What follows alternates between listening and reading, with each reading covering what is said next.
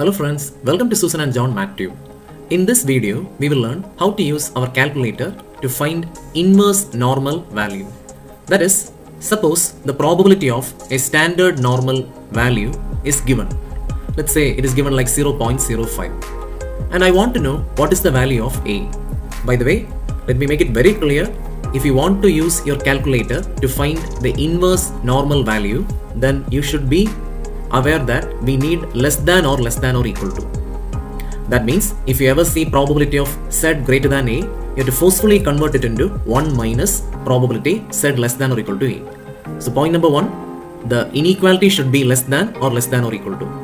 And let me repeat, we will use inverse normal probability whenever the probability value is given.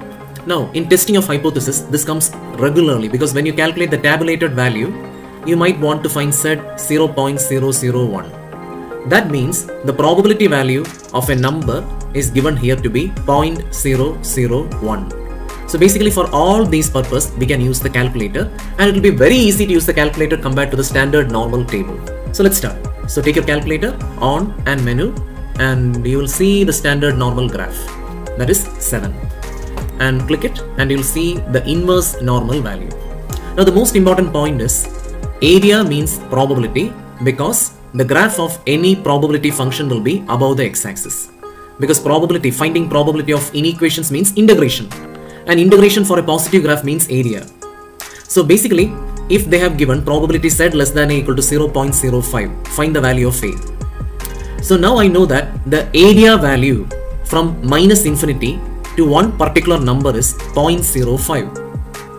If they give me probability Z less than or equal to B is equal to 0.94, then I will understand in the standard normal graph from minus infinity to a number called B, the area will be 94%. How much area will be covered? 94%, and I want B. So basically, you have to plug in the given probability value. By the way, in testing of hypothesis, you will see 0.1. So the area value is given to be 0.1. Whatever, in this problem, we will plug in area equal to 0.05.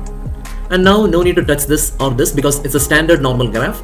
And if you have a non-standard graph, you can convert it into the standard normal graph because normally we convert it. And that's it. So don't forget, it's N01. That's it. We got the inverse value. That means the value of A, where probability Z less than A is equal to 0.05, is minus 1.645. Now you have to understand one more very important thing, especially when it comes to testing. Look at this. This means the area below minus 1.645 is 0.05. Also, the area after 1.645 is 5% because of the symmetry. Anyway, this is your required answer. So I'll give you one question. Suppose probability of Z less than or equal to B is equal to 0.1. Can you find the value of B and put it in the comments? Let's see how many of you can do it. And I want you to use a calculator and not the tables. I'll be back with another video. So till then, my friends, bye.